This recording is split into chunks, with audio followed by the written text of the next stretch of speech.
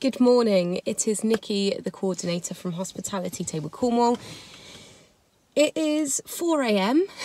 The only time I'm ever up this early is if I'm going to go on holiday. We're not going on holiday, we're going to work.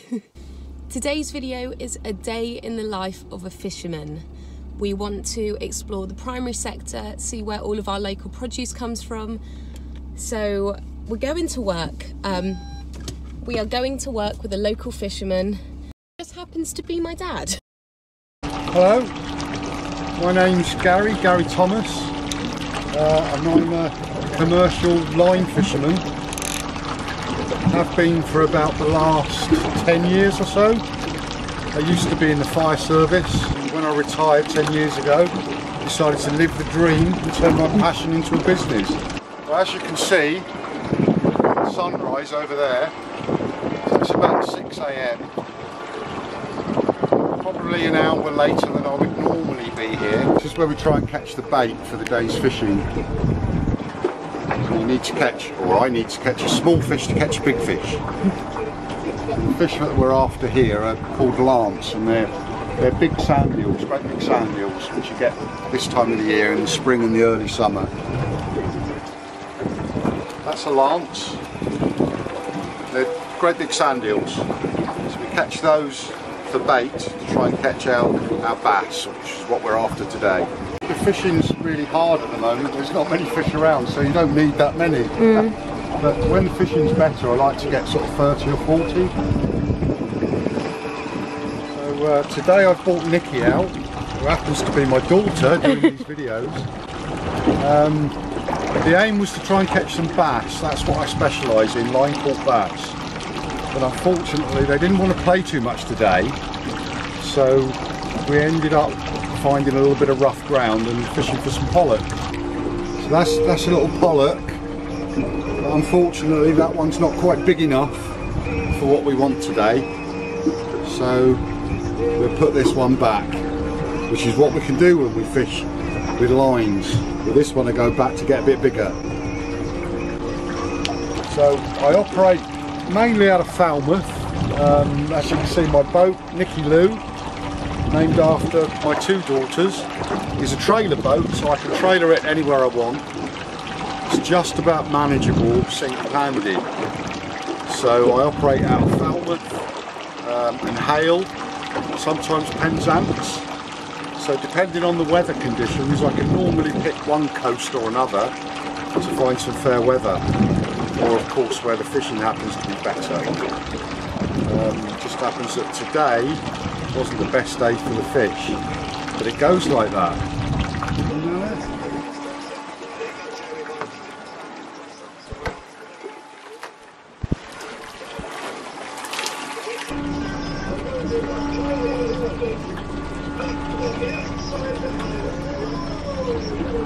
Pollock. That fish weighs about 1.5 kilograms. So on the market, a fisherman like me would get about £3 for that. So now I put that on ice. It goes into ice, so it stays lovely and fresh.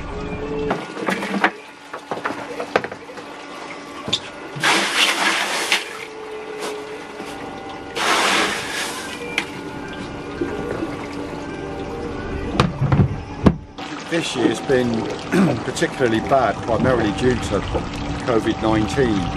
Because I specialise in quality fish, which is bass, they generally end up in restaurants, high-end restaurants and hotels.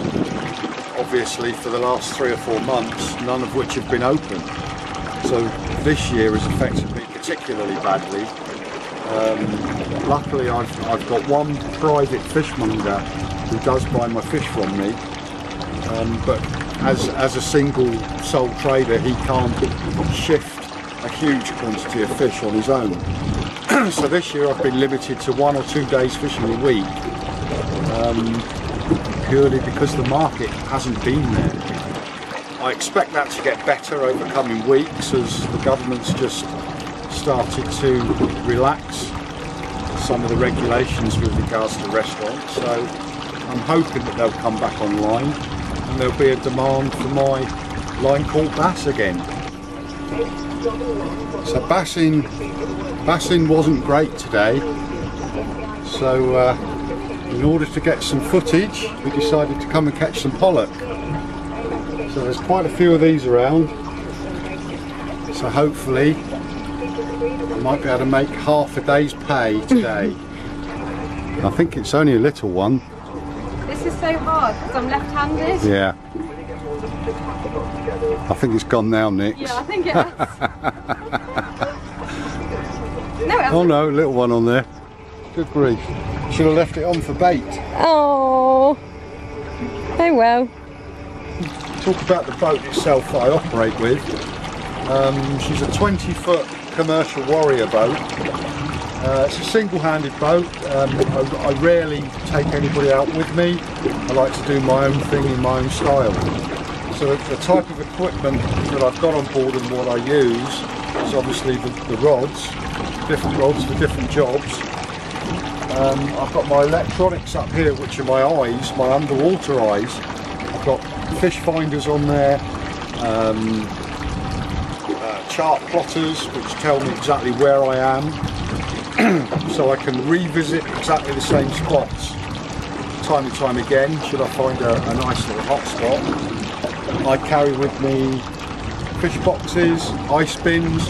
I've always got ice on board the boat because whatever I catch, as I said previously, goes immediately into ice. So I run the boat on an outboard engine because it may not be the most economical way of doing things, but it's the fastest, because I need to get to the fishing grounds as soon as I possibly can, some of which can be 20 miles offshore.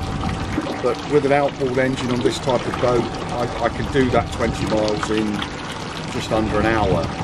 So I can be on the fishing grounds and working way before some of the larger, slower boats even get there. So that's the type of style that I've adapted. Okay, so talking about my particular boat, the outlay for a setup like this, somewhere in the region of £25,000 to £30,000, and then on top of that you need a license to be able to fish. Not everybody can just go out and start catching fish and sell them. You need a seller's license, you need a license to allow the boat to actually sell fish, of which for this boat works out to around about £10,000. I have a bass entitlement for this boat, which basically means that I am allowed to target and catch bass. If you don't have that bass entitlement, you're not allowed to catch or target bass at all. A good day on the bass may be 50 kilograms of bass, and on a good year that would probably sell from me anyway, sell for between 10 and 12 pounds a kilo. So that would represent a really good day's fishing. The cost of running the boat on a day like that, somewhere in the region of 60 to 70 pounds perhaps for a day's work. A bad day is, well, catching nothing, and that does happen. With regards to weekends and things like that, there's no weekends for a fisherman. They fish when they can fish, and they take their time off when the fishing allows them to do so. But because I'm a line fisherman, which basically I choose to use a rod and a line, single hook, so I can be very selective on the type of fish that I catch. So as far as sustainability is concerned, it doesn't get any better. If I catch something that I don't want or is undersized, I simply unhook it, let it swim away. This fish lives for another day when it's big enough to actually produce some meals. So this type of fishing enables this fish to go again. The fish that I do want, once I get them into the boat, they go into slush ice immediately, so they remain absolutely fresh. Then from here they're transported, usually on the way home, to either a fishmonger or to a restaurant or to a market itself. So it's literally one day fish. can't get any fresher. So I do pride myself in the fact that my fish ends up as fresh and is in good condition as it can possibly be.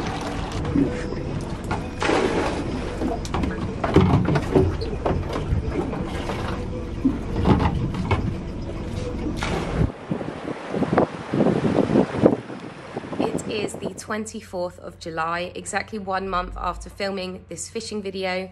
I firstly want to say a huge thank you to my dad for taking me out to film this video and also show me where the fresh local produce comes from.